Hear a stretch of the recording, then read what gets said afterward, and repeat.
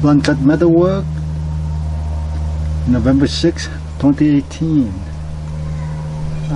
For my previous video, I testing the shock, and what I have here is a Niolox steel, stainless steel, and heat treated for 64 Rockwell, and the thickness here is a 1/4 inch. The length is 6.5 inches long, and a UH Pro 180 and then 400 grid set at 18 degree psi. And so the thickness behind the 7-inch bevel here is at 17,000. 1/8 inch up from the apex up is 28,000. 1/4 up from the apex is 51,000. So, and I'm going to do impact testing in a shock, and this is my previous setup, and which is this is a 12D nail taped to a block of African blackwood, and for shock I'm going to hit the nail to the blade, and I try to aim probably right here, somewhere right here, and then if it go well, then I got a 16D nail, which is diameter is 1/60th of an inch, so it's much more substantial, and I'm going to hit it and we'll see.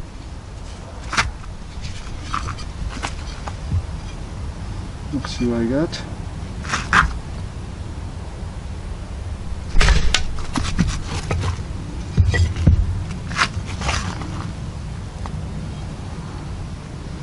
The stainless steel, you can see it's you got the chip. So I mean, here it is, and of course it break the nail clean off, and quite hard. And so obviously this steel is not as tough as Venatus 4E. Since I already did the damage, might as well go with the bigger nail and see what happens, whether I can see this chip here is localized, so it's not fracturing up to the bevel, anything like that. So I will go for it.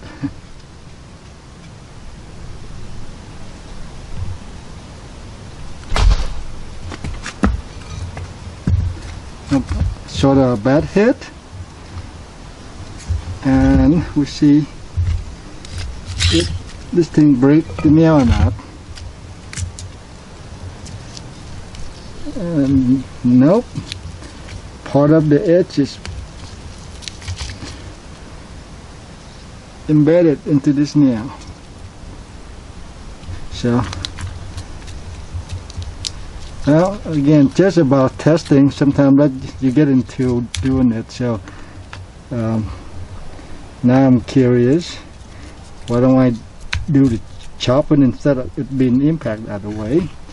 Since this knife is, I got 2 of these. I use these things to chop bone and things like that for my kitchen. But since I can sacrifice one, or I can grind it down a little bit. But anyway, I got to do the chopping.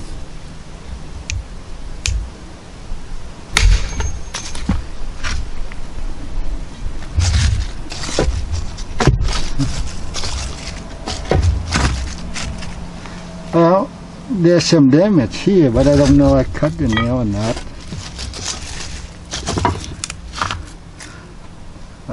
No, it's embedded the blade right into the nail.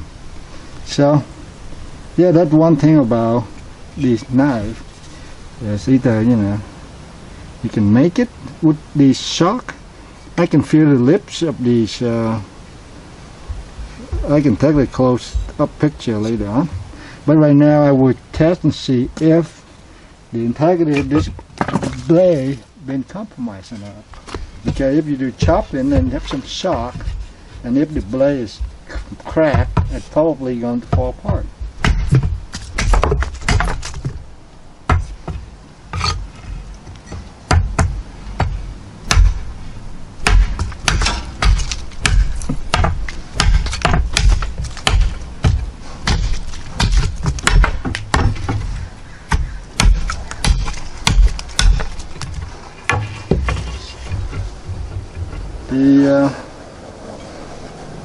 Didn't seem to get any worse. Let me maybe harder wood, which is eucalyptus here instead of oak. I will use the tips and see what happened. And the heel.